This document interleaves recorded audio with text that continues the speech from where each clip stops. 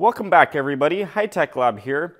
Today I have 7 of these Nissan Leaf cells and I tried capacity testing these in a pre-assembled kit from BigBattery.com and I really didn't like how they performed. Right now I have all of these cells connected with some bus bars. Now I drug these down to 6 volts with a heating element inserted into some water with some plumbing fittings and connected that on until they all came down equally.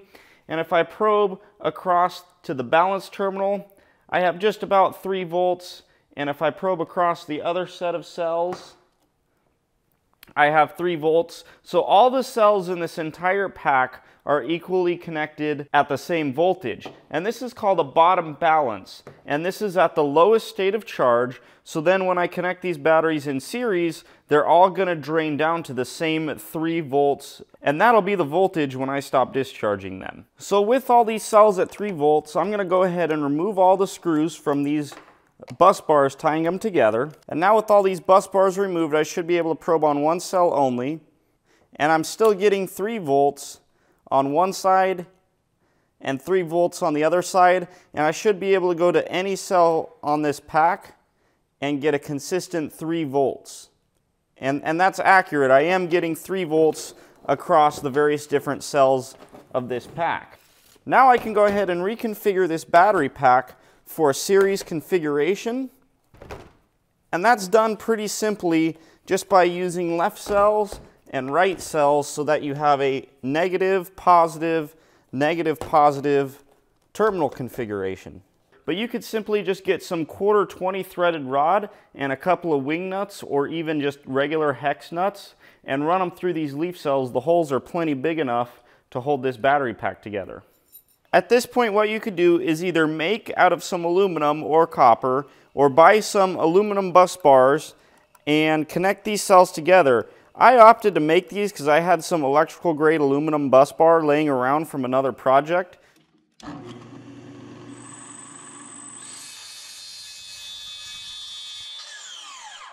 So I just cut it 1 3/8 on center for the holes. They're 5/16 holes, and I'm 2 3/8 inches overall length on these, and they fit perfectly between these cells. The screws would fit into a 1/4 inch hole, but since I have a 5/16 hole, that really allows for some movement, so that way if this battery pack does move, it doesn't put too much stress on these terminals, and then I can just tighten it down like so. But in this case, I don't have all these bus bars cut for this whole pack, but that's just what you can do at home if you didn't have the option that I'm about to go with. I have the option of this circuit board that would come in the kit if you bought it pre-assembled from BigBattery.com. Now I'm going to install this board so that it connects all the negative and positive cells together and forms pretty much a 48 volt battery pack. And I'm just going to put these screws in lightly so that way I can get everything spaced out correctly. And these are slots, so it's actually more forgiving if these batteries aren't exactly on center correctly. And now that I have all the screws in snug, I can go through and tighten them so that it makes a great connection to this circuit board.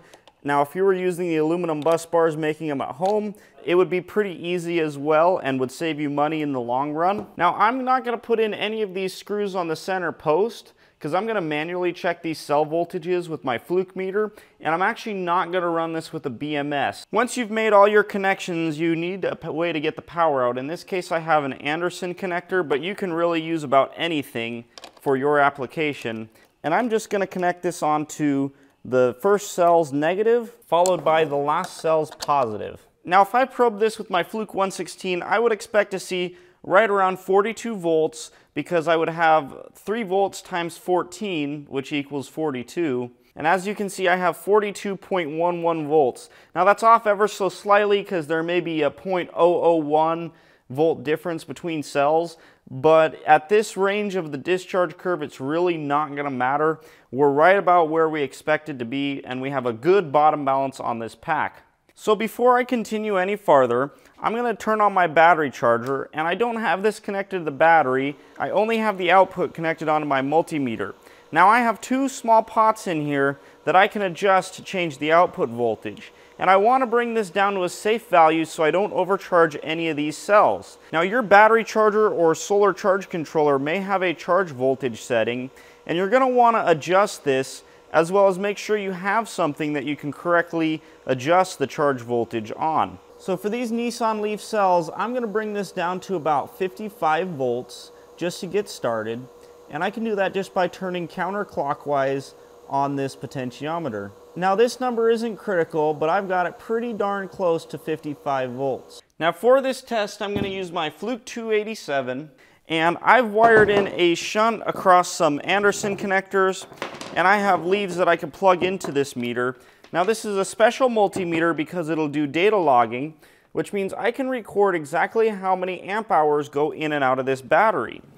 I can connect this onto the battery pretty easily with these Anderson connectors, and can connect the other end onto my battery charger, and we're good to go. We can measure here in the meter. We can just hit the save button and go record. And the record duration currently is at like 13 hours. It doesn't matter. I'm just going to let this go.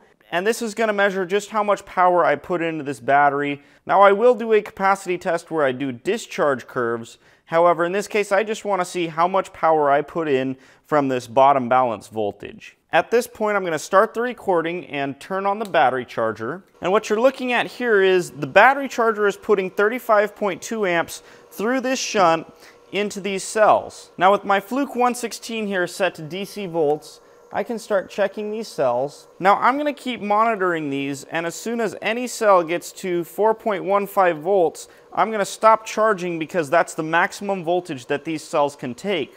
At that point, I'll take a measurement of what the battery charger is putting out, and that's going to be the voltage I set it to as the maximum charge voltage, and that should bring these batteries as close to full as they are without running a different kind of BMS and simply relying on the bottom balance to keep them working in sync. I'm going to continue monitoring these cells as this charges. It may take a while, but I am running right around 35 amps at right around 50 volts, so it's charging pretty good rate, but we'll just monitor it as we go.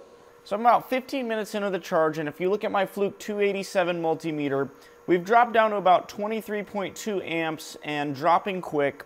I probed the overall voltage on this battery and have gotten 54.61 volts. And I switch over to my other probes. I can check each one of these cells and see that they're far from their 4.15 volt maximum cutoff. So at this point, what I'm going to do is readjust the battery charger to put out a few more volts. That way I can bring this battery pack up to a higher voltage. Now before making any adjustments on the voltage output of your battery charger, I would make absolute sure that none of these cells are at too high of a voltage. And this is going to be a little bit tedious, requiring constant monitoring of this battery pack. At this point, I'm going to disconnect this charger and clip on my Fluke test leads. And I'm going to bring this up another volt to 56 volts. In theory, if all these cells were perfectly balanced, I would be able to bring it up to 58.1 volts. But we're going to go in small increments to make sure that we don't overcharge any of these cells. So with this now set at 56 volts, I can go ahead and reconnect it to the battery, and we're back up to 35 amps. Jumping back to checking my battery voltages, I'm still well within the safe range and nowhere near the 4.15 volt cutout. My overall pack voltage at this point is 55.1 volts, so I'll go ahead and let this continue charging, carefully monitoring each cell to make sure none of them are over their maximum rated voltage. So I've gone through and carefully monitored each and every one of these battery cells as they charge, and I have one cell right here that is currently at 4.147 volts, which is extremely close to the 4.15 volt target that I'm after. So I'm going to call that cell full. Now since this cell came up in voltage the quickest, that's actually the cell that has the least capacity. Essentially what we did by bottom balancing these is we started them all off at the same position at the bottom, and as they increased in capacity, these cells got full to the top of their charge curve the quickest, and that's why their voltage went up. We currently have 100 millivolts DC coming off of our shunt, and that's power coming through from the battery charger. This is such a small amount of current that this would need to run for 10 hours to put 1 amp hour of power into this battery pack.